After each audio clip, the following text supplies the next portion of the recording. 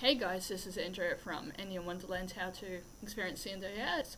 Welcome back to the channel. So guys, I was a bit stuck for a while on content ideas. Then I went to a group that I do once a month. Essentially this group is based around bartering, keeping stuff out of landfill, being green without being extreme about it. And because of my epilepsy, I late last year gave up driving, surrendered my licence. I rely on either support workers or family, friends, or taxis, which is a whole other story. I have a video of disability in transport. But there was something that just I've noticed in most of my relationships, and I've done a video on disability and relationships, but this one, let's spill the tea on this one. So pretty much within this group it's been growing and growing and growing. Within the group there is a natural hierarchy and pecking order. The group is organised through Facebook, and because of its members and the way it's organised, there is actually a lot of admin going behind the scenes, because one of the core rules is it is all bartering. There is no money available, and because we swap produce and cuttings and gardening tips, magazines, any craft items, craft ideas, generally sit round and have a bit of a chit chat about our lives and how things are going. It's a really nice democratic environment. But on the way there, I had someone tell me that unwarranted medical advice and just a few subtle things that I know people, other fellow people with a disability will have heard the phrases before of, like, people essentially wanting to cure you. The white saviour trope, I believe it's called. This lady I've started to see is a lovely lady, do not get me wrong, but she falls into the white saviour trope of, if you would only do. I have accepted, and I have a blog post on why I can't learn to love my disabilities, but I've accepted where I'm at, and this is not actually helpful that she's saying this. And then I got talking to a friend who I have known since high school, who was one of the original organisers of this group. Found out a bit more of why essentially these admins were forced out, and it was actually an erroneous belief that where we hold the swap, the group is associated with. It's only used as a venue, not us being affiliated with it. And it's one of those situations where it's boiled down to a he said, she said, but this lady has not realised the friendships that led to this swap group and the idea behind it. So what I'm getting at, guys, is that people with a disability often don't want to be cured. They want to be accepted. And guys, it can actually be quite dangerous to give us unwarranted health advice or to put certain herbs in our food, or to set us up for failure, essentially. That you just need to, one of the things that she was suggesting, this lady, was, I just needed to eat better. I just need to exercise more. Where for me, unless it's under the supervision of an exercise physiologist, it's actually quite dangerous for me to do exercise that is not incidental exercise, like walking in a park with a friend, or walking up to the corner store, walking upstairs to the support worker's office. It's actually quite dangerous for me.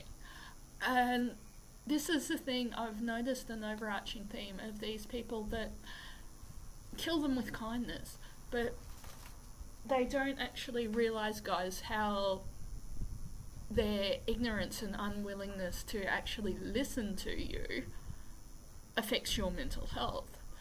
So me having ADHD, I often will vent to inappropriate people and will be quite guarded. There's one or the other, which is fine until it isn't. And this person I thought was a safe person, I could vent to her, but she's one of these people that if you're willing to help in the situation, you're a friend. But as soon as you have other things going on and you say no, that support, that encouragement drops off the tree. So this one has been a rambly, through the weeds update about Annie's life, but in linking it back to disability, people, if you love someone with a disability or are friends with them, guys, it's simple. Just respect their limits. Respect what they're saying about their health.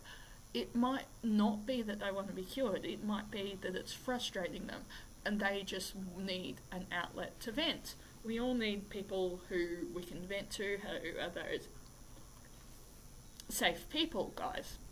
And this thing, it shows me how transactional this relationship is. So guys, that's one thing that I really want to stress today, is that your friendship shouldn't be dependent on what you can do for them. It should be mutual, based on respect and understanding. And you can have totally differing views, but agree to disagree. That's called being an adult. And that's a really interesting one, that waking up that this lady is a lot older and is trying to mother hen me, when I have, thankfully, my own mother still around. I trust her, I trust her advice, I trust my sisters, and I've got friends who, and support workers who I have a really great relationship if it's something that I feel I can't go to family or friends with.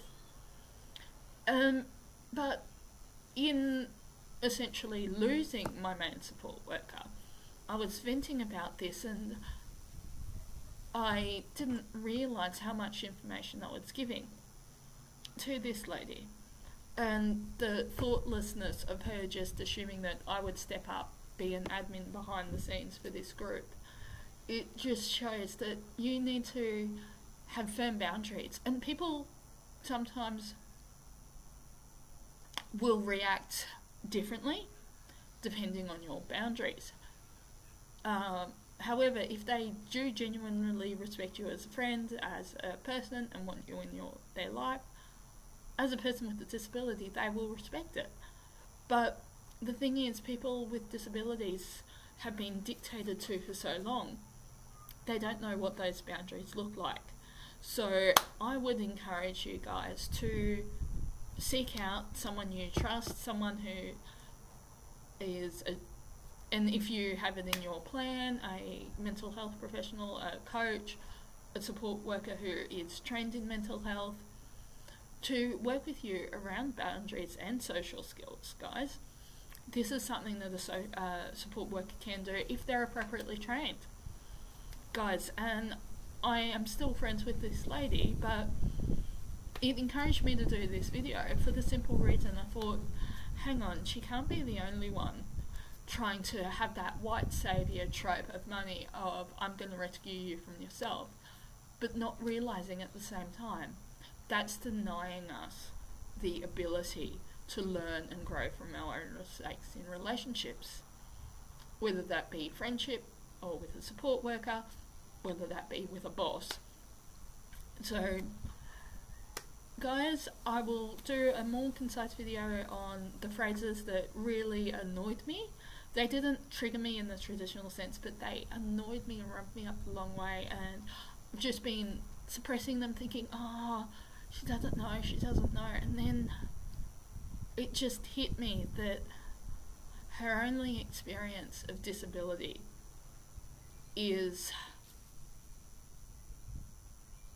someone who is very complex needs, who has grown up in a care home pre-NDIS, and that she really is trying to push connections and take on too much, and then when those relationships fail or people put boundaries around them, she doesn't understand.